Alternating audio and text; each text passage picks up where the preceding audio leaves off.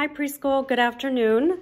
I have with me a very old book of poetry, and we said that April, which we are in, the month that we're in, is National Poetry Month.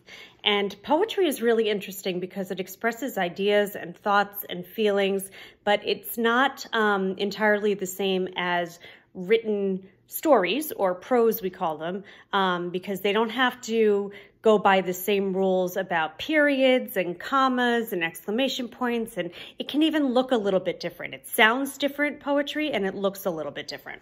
So this is a book that is from 1974, the year before I was born, so it's really, really old. And it is by Shel Silverstein. And he's a very famous poet, especially for children's poetry. So I used my Post-its and I put it in to save some pages that I wanted to share with you. This book starts with a poem called Invitation. If you are a dreamer, come in.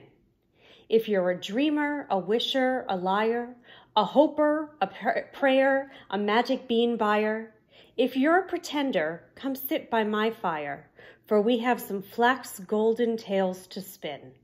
Come in, come in. So I thought I'd start with that one. This one's called Rain. I opened my eyes and I looked up at the rain, and it dripped in my head and flowed into my brain.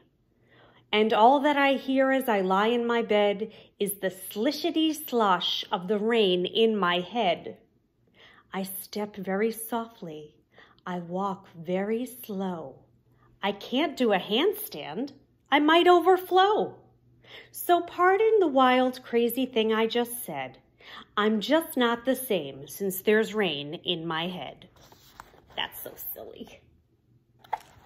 Sometimes poems are very silly. This next one is called Boa Constrictor. A boa constrictor is a kind of a snake. And look at the illustration on the bottom of this poem, also by Shel Silverstein.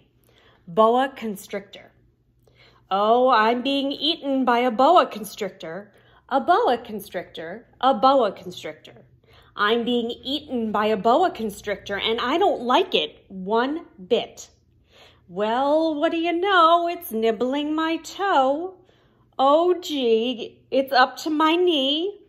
Oh, my, it's up to my thigh. Oh, fiddle, it's up to my middle. Oh, heck, it's up to my neck. Oh, dread, it's... Oh.